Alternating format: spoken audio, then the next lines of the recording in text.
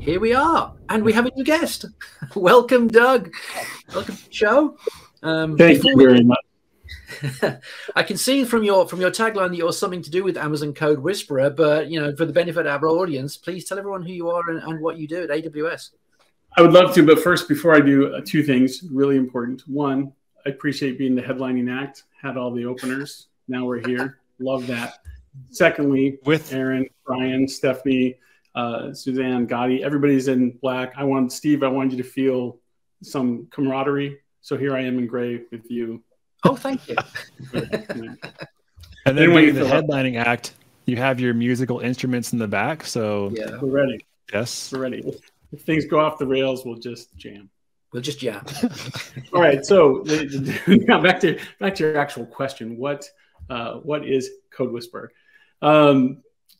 CodeWhisperer is Suzanne was talking about this earlier. CodeWhisperer is your AI coding companion. That's in a nutshell, that's what it is. If we were going to sit down and build an app together, we would maybe do some pair programming. Mm-hmm. You'd bring some knowledge into it. I'd bring some knowledge into it. We'd both contribute to the code, and we'd come up with something amazing.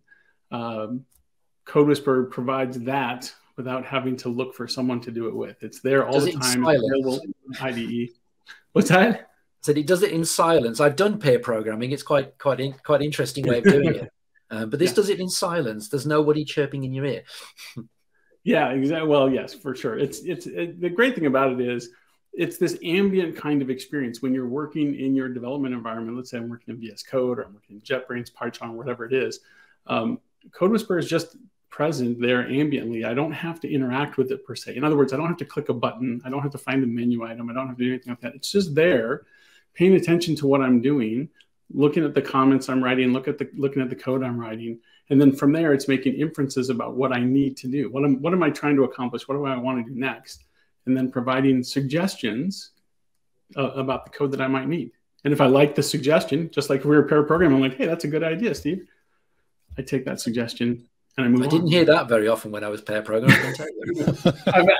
What I meant to say was that's a great idea, Aaron. I'll go ahead and take that code. Well, so I'm going to go ahead and defend CodeWhisperer and say, Steve, if you were to handwrite the code, you might still not hear that's a great idea, but you can take CodeWhisperer's idea and take full credit for it, Steve. I'll give you permission for that. I could do that. Yes. Yes. You can. In fact, that's actually one of the things we talk about is CodeWhisperer is providing suggestions based on your context. So it's based on your code. It's based on what you're writing, which means the suggestion, the code that comes out is also yours.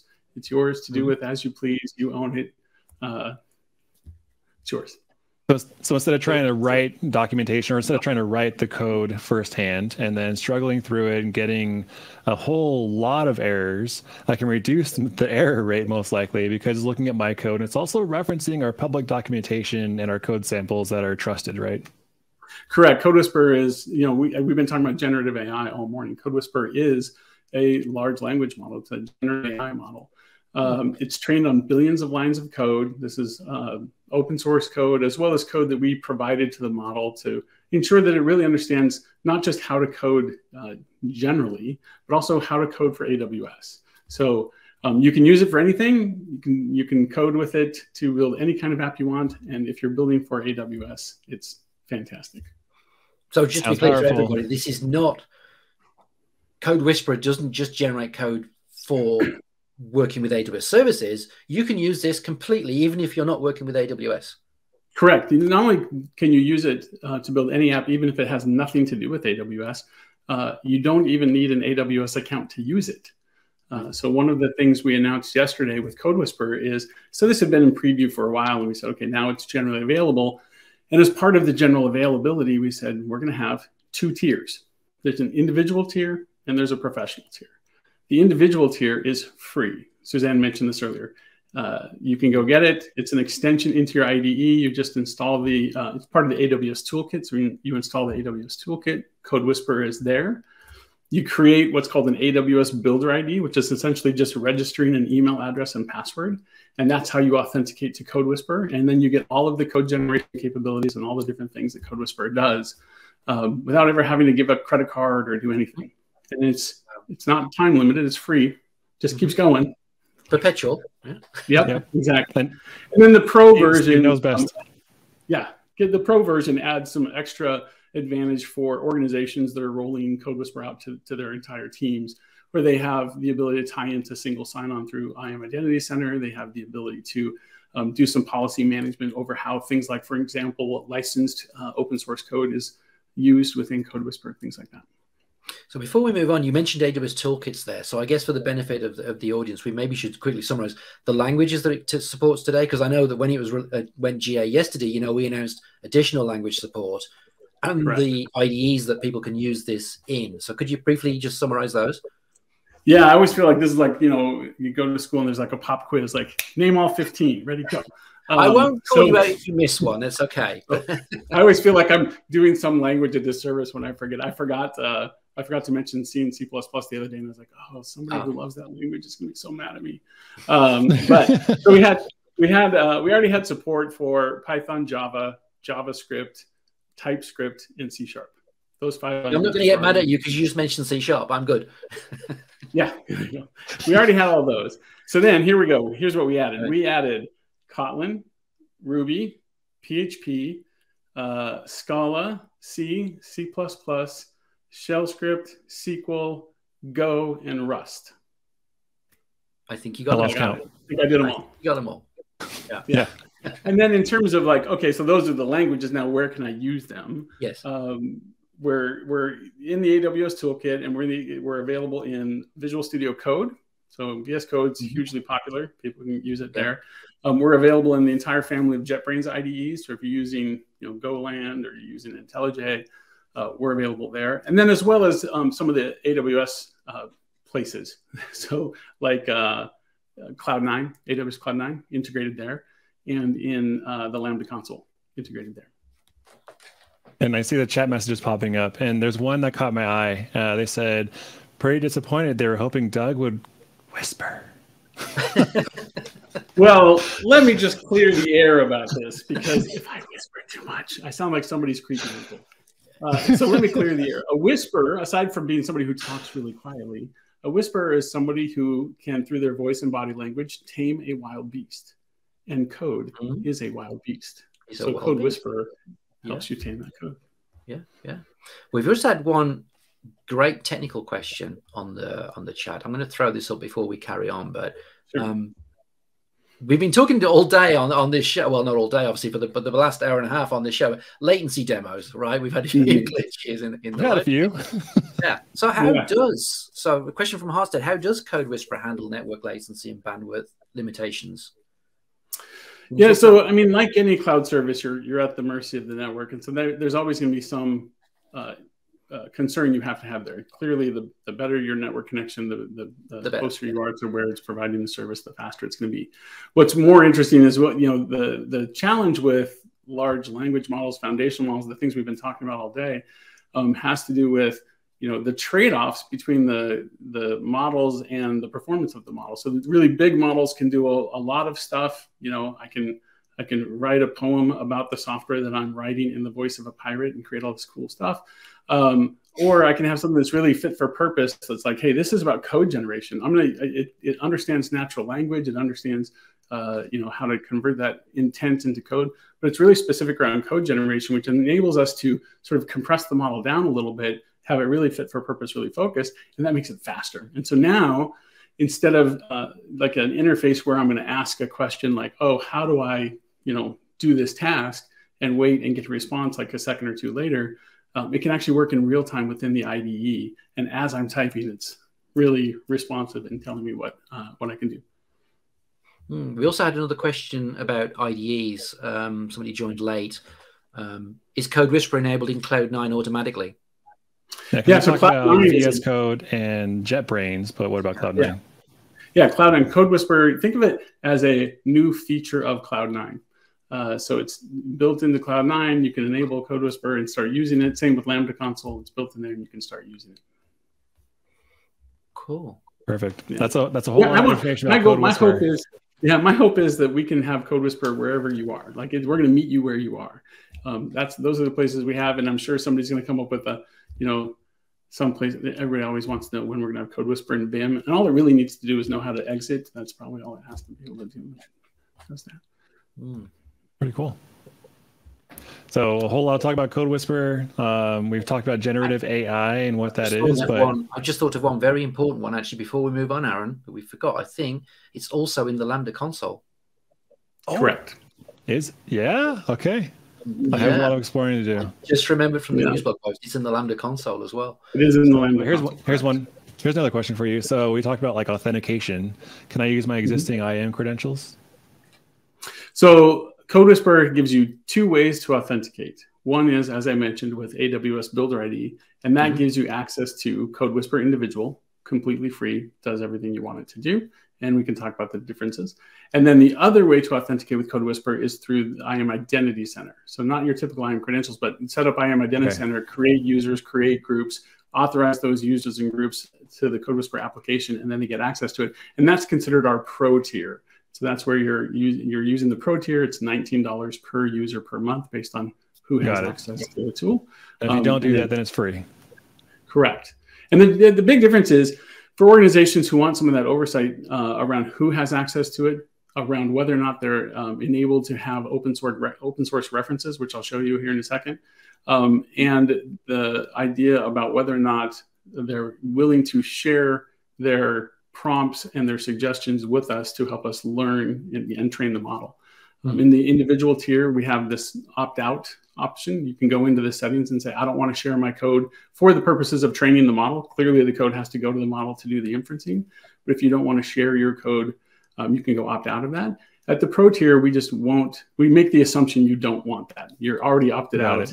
We're not going to share, we're not going to train the model from the code coming from the pro tier. Just to make sure I heard that right, free is opt-in already, and then you need to opt out through settings. Correct. And then the enterprise level for $19 per user per month, and you can have SSO integration, but essentially assuming a role instead of using credentials.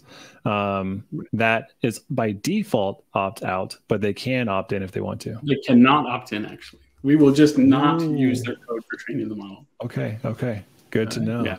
Really good to know. So just some of the differences between the two tiers.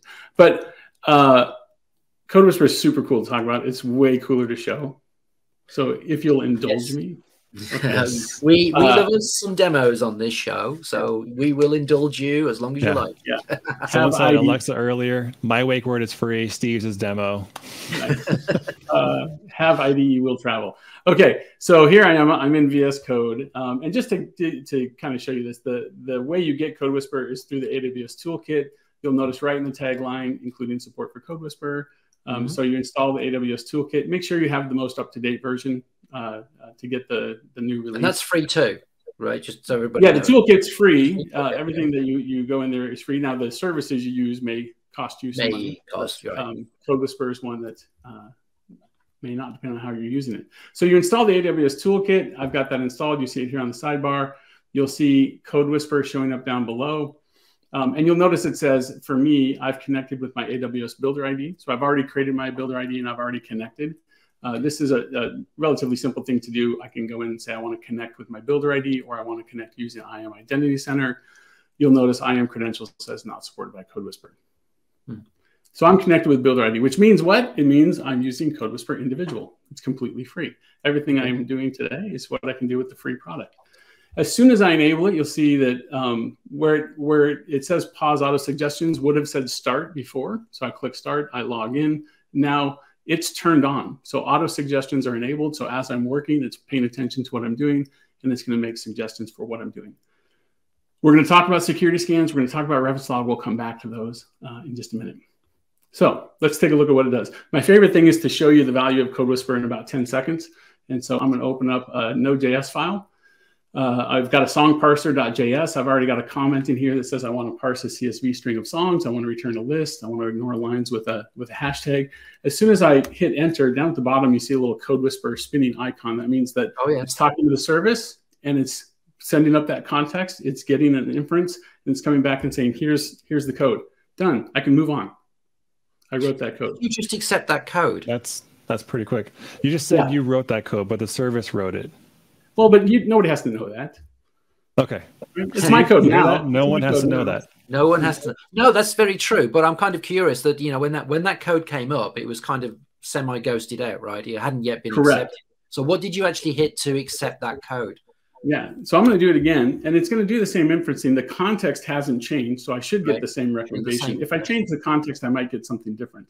So we see this sort of like faded out ghost text saying, here's a suggestion. And in fact, CodeWhisperer will deliver multiple suggestions to you. So if you don't like the first one, you can kind of scroll through and look at other ones. And I can use my arrow key to do that. So if I tap my arrow key, I can see different suggestions. They're all variations of the same thing because, again, it's from the context. So it's like more stylistic in nature than anything else. So I can kind of scroll through. I'm going to go back to the first one.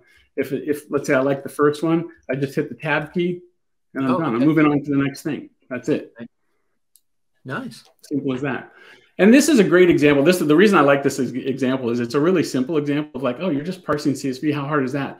But like, how many times do you go, yeah, I know how to do that. Wait, what's the syntax again? Oh, do I have to do this? You know what? I've just spent some time writing an app for doing some internal CSV parsing. It's not that simple.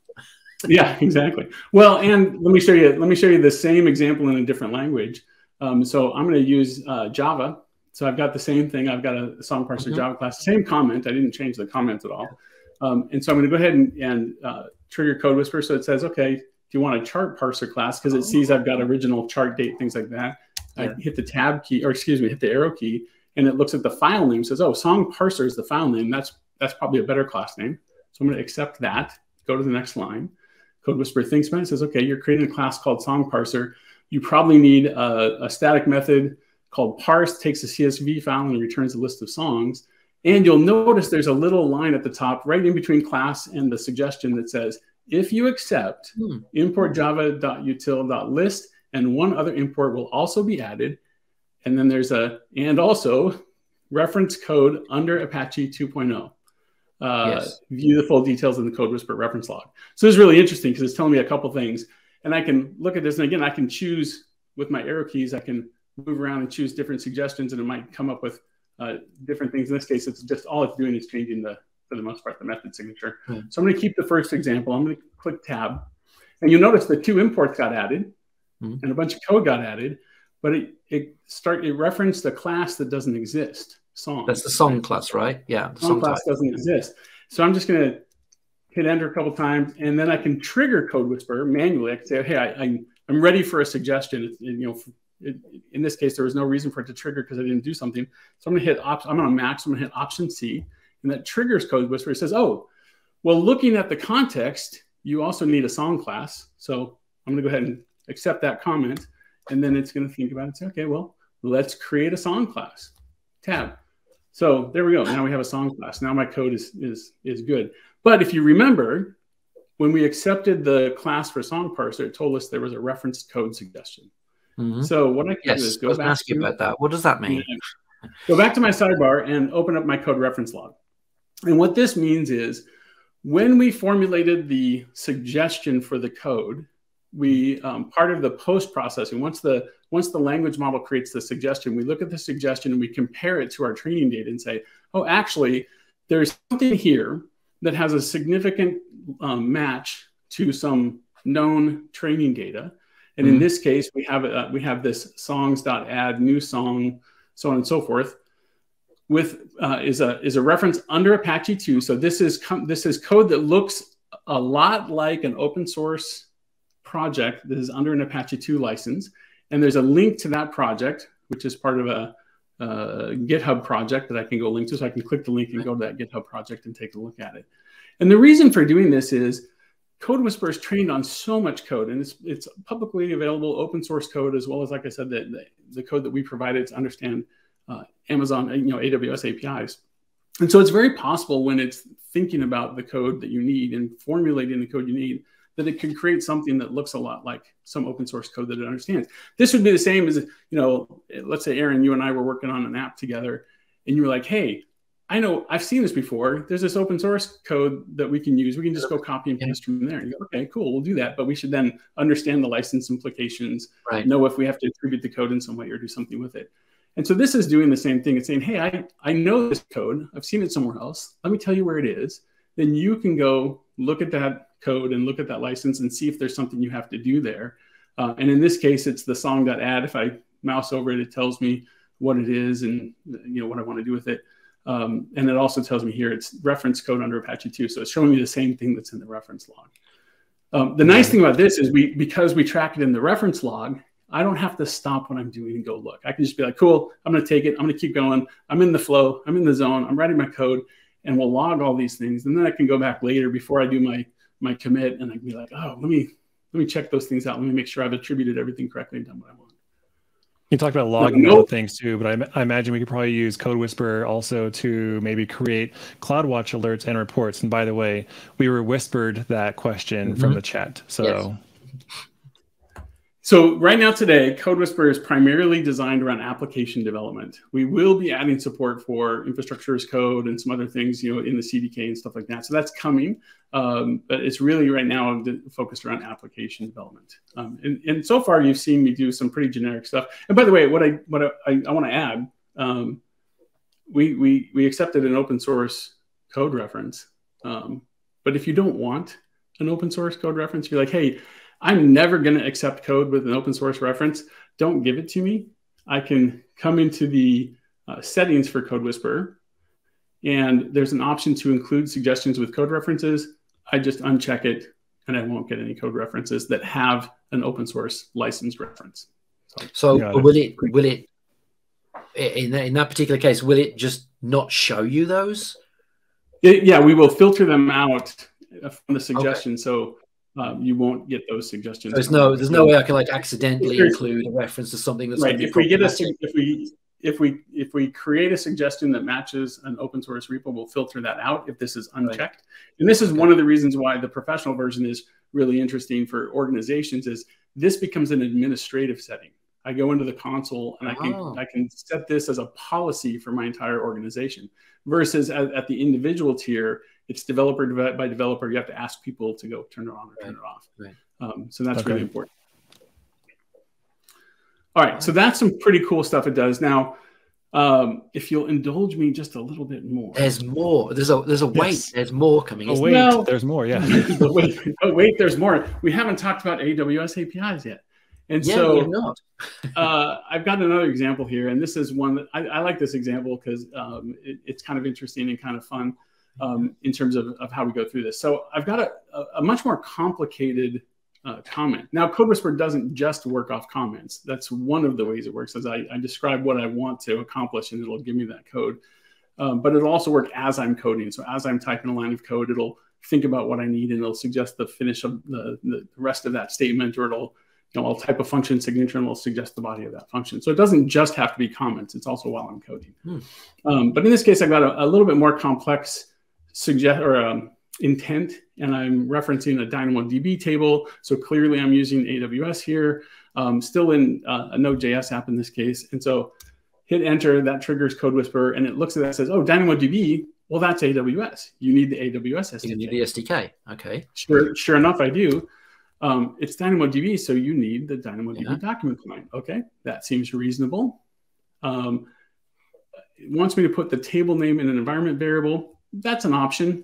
I'm not going to do that. I don't want, I can look at that and go, yeah, that's not a suggestion I want. So I'm just going to new line a couple times and move down. And it's like, okay, cool. You're done with constants. Let's get into the method. And so it suggests an async event handler. So I'm like, cool. You take that.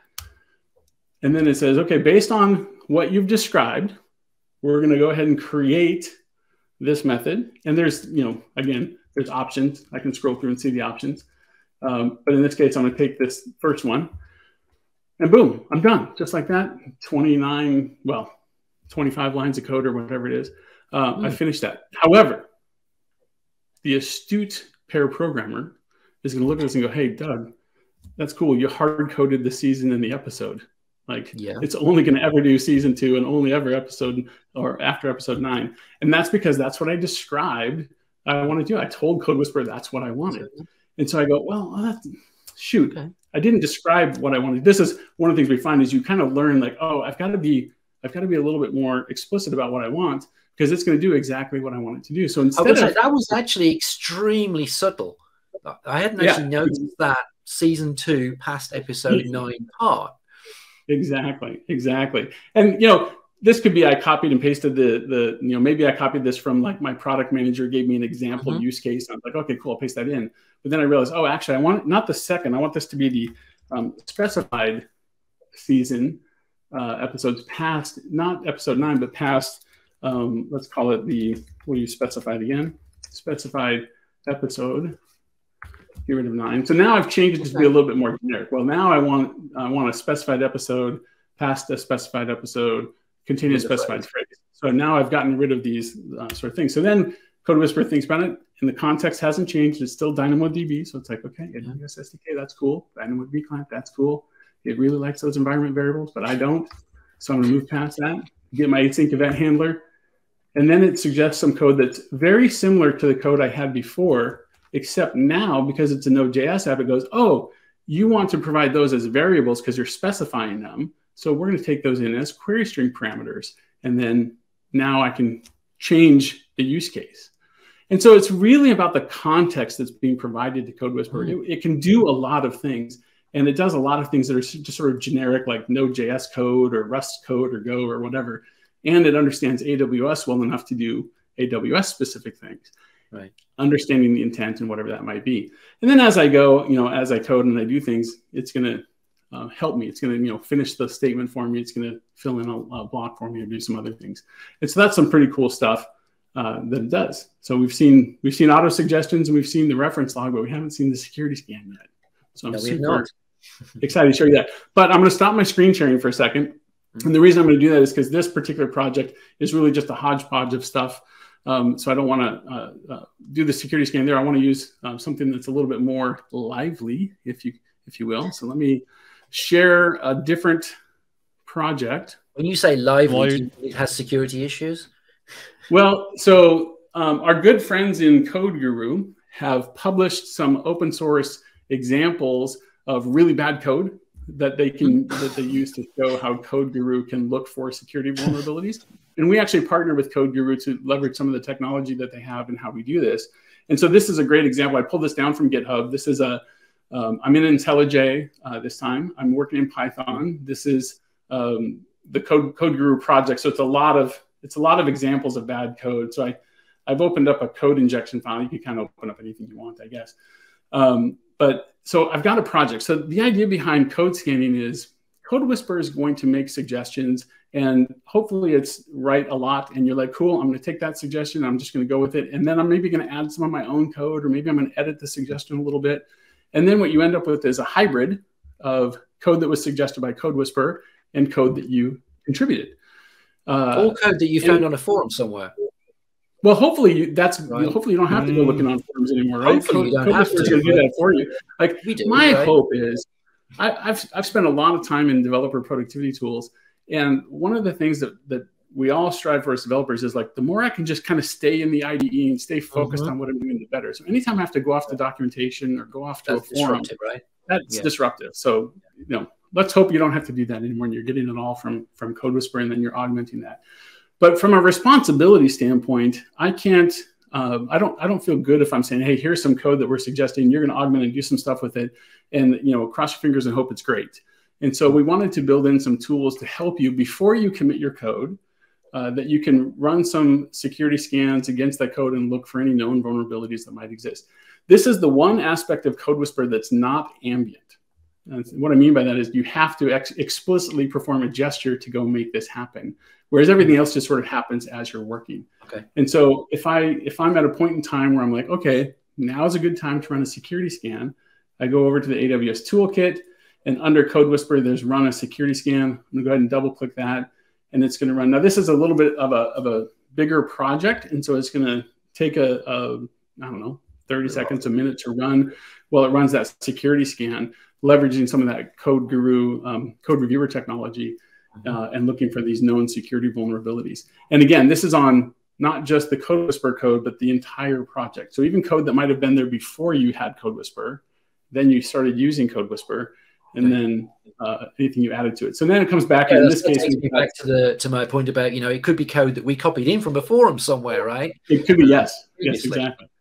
So we've got 83 files. There are 74 issues found. We can sort of randomly pick one. So Insecure cryptography sounds kind of exciting. Ooh, that sounds bad. So we've got insecure cryptography, misuse of cryptographic related APIs. So I can click on that. It opens up that file. It takes me right to where this problem is, and it tells me what's happening there. And so it gives me the opportunity to understand what the issue might be and understand what I might have to go do about it. And then, you know, whether or not this project is intentionally designed to have a lot of problems, so you would probably hopefully not have a real project like this. But then you could start using CodeWhisperer to do cool things, you know, and say, okay, well, I want to do something. So it's going to start suggesting different ways of solving the problem that you might want to. So here, like, it's telling us we have a known weakness, which is great. It's actually informing us. But it gives you different ways of doing this, including how we might want to solve the problem.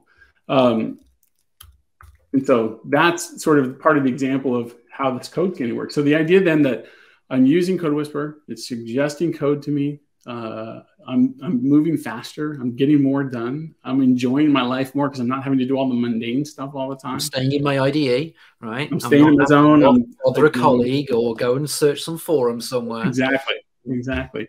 And then when I want to, I can run that security scan and see what's going on and what happens there.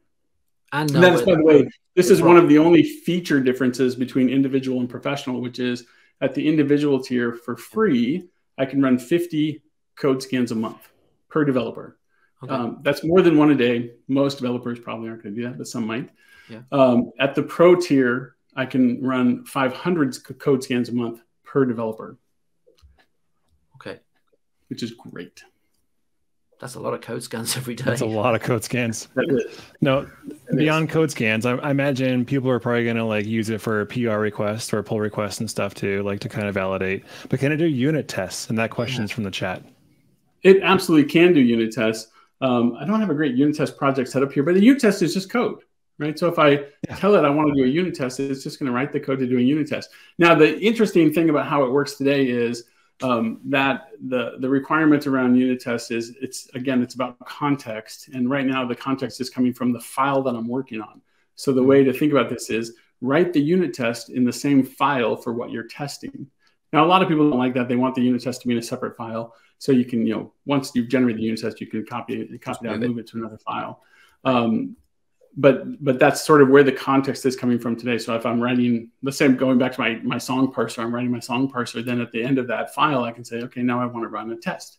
And it's going to then generate the code to run that test. Yeah. And, you know, before we move on and like wrap things up fully, I just want to share a couple of things with you.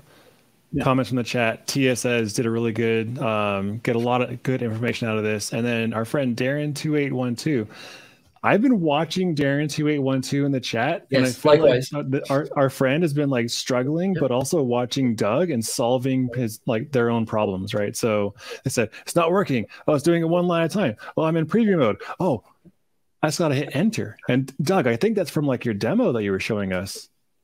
Yeah, there's a couple interesting things that you bring up there. So one is, if you've been using CodeWhisperer in preview, please go update your IDE, go update your AWS Toolkit extension so you get access to the GA version, because we did update it and we did add 10 more languages. We did do some of these things.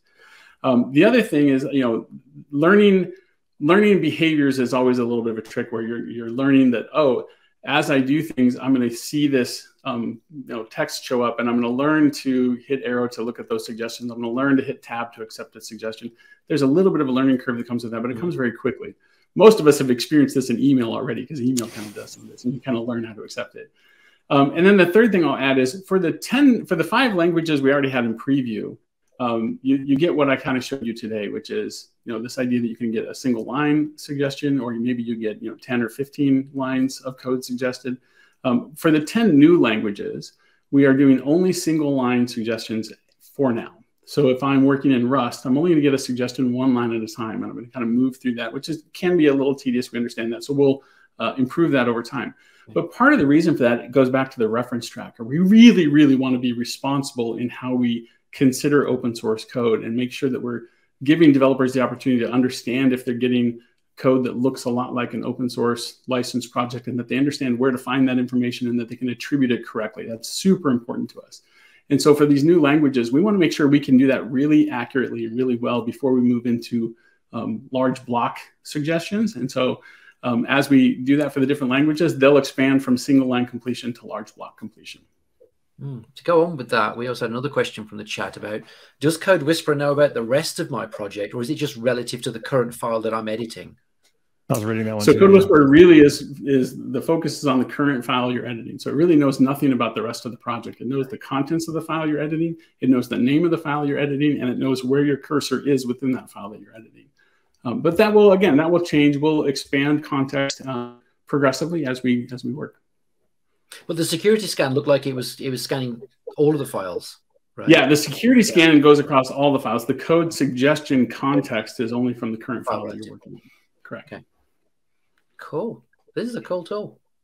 It's so cool. Very cool. It's very cool. I've seen so much hype all over social media about it. Like, people are posting videos already. They're like doing social media posts on their phones. I kind of gave away the actual platform a little bit, but yeah, it's okay. I'm gonna lean into that one. Absolutely. Well, and I'll tell you, one of the things that we found that was super interesting is we ran an internal sort of study challenge, if you will, where we had a bunch of developers. They were sort of challenged with a task. Here's go do this coding task, and this was something that would probably take a few hours to complete. And then we sort of randomly assigned half of them to get CodeWhisperer and half of them to not get CodeWhisperer. The ones that had CodeWhisperer, 27% more likely to complete the project successfully. In other words, they finished it and it was working and it did what it was supposed to do. Some of the others didn't quite ever get there. And of the ones who completed the project, they were 57% faster at completing the project. So almost half the time to complete the project versus the people who did not have CodeWhisperer, which is so amazing. The team that was using CodeWhisperer, they had time to finish the project and go get like gelato. Yeah, they finished the project. We jammed out on the guitar for a little while. Waited for the other guys to finish and catch up. It was totally fine. Yeah. We got one more important question that came in on the chat, and I know you addressed this earlier, but this might be from a user who just joined us quite late on.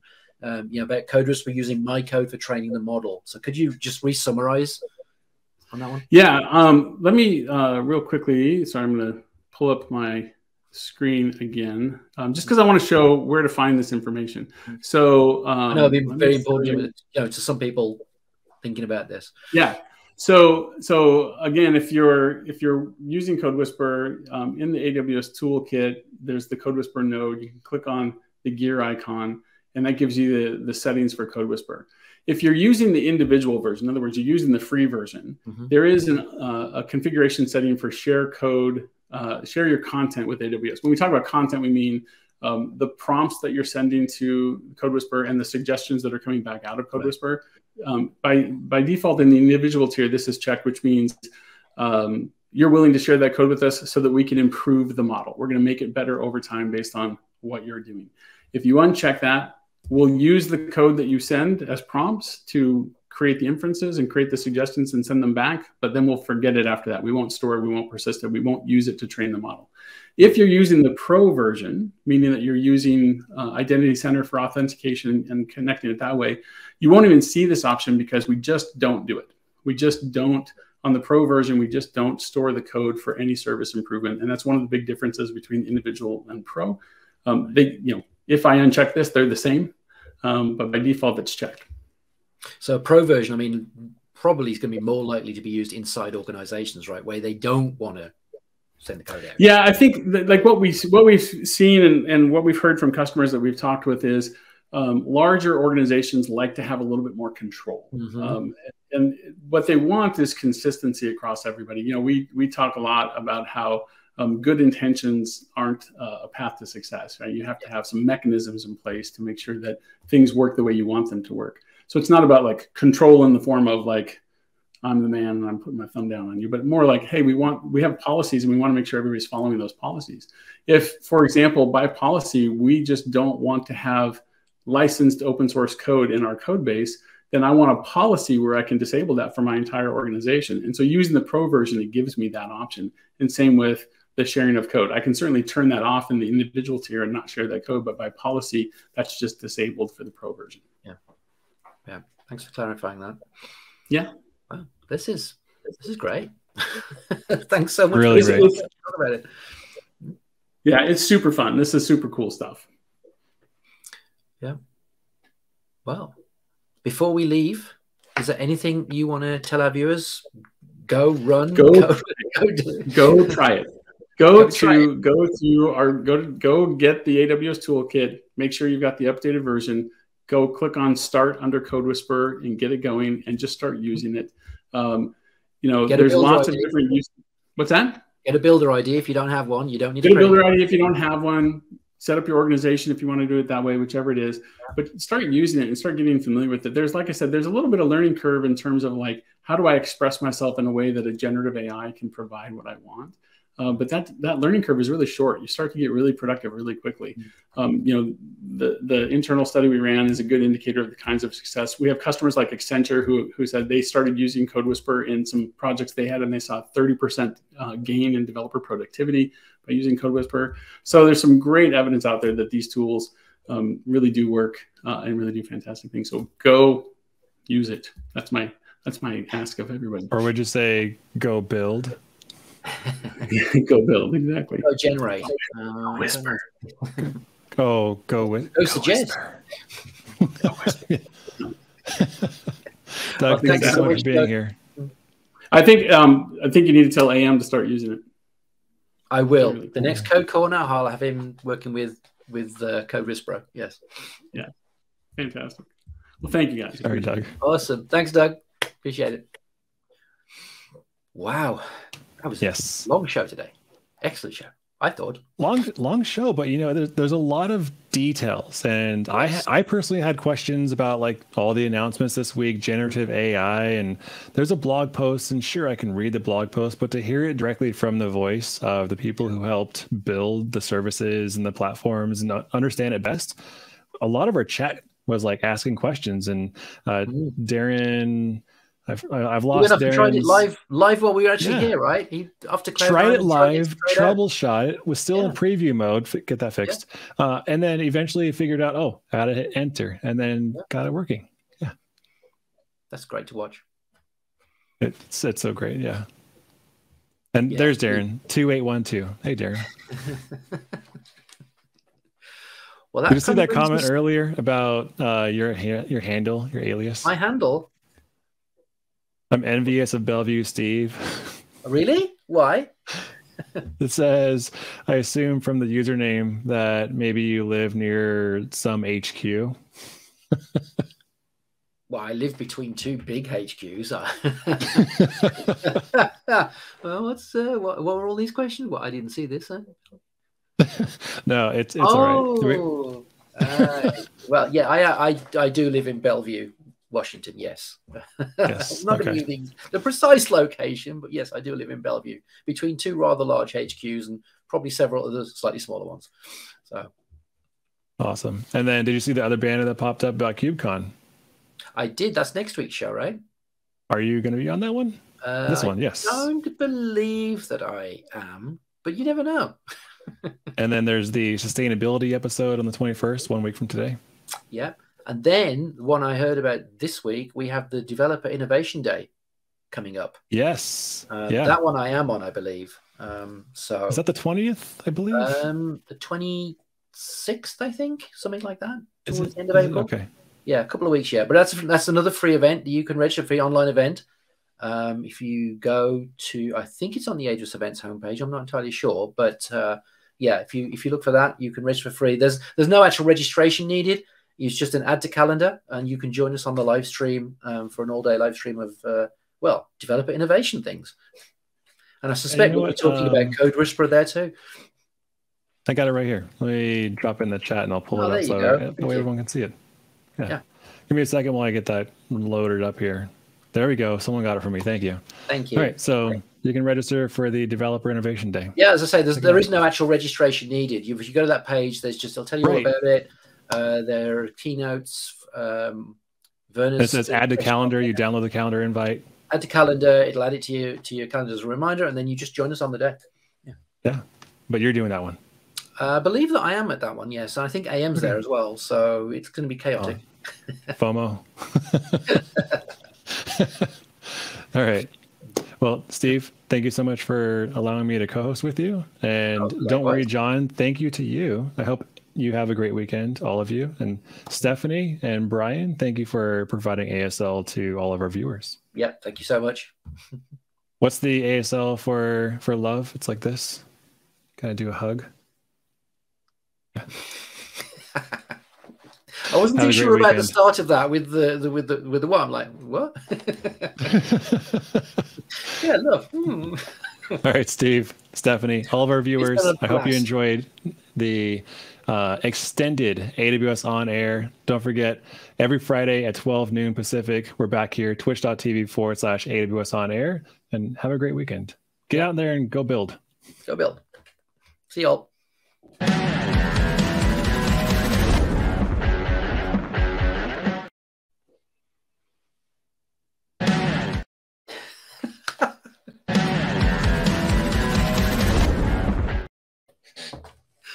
Are we still live? Yeah, we are.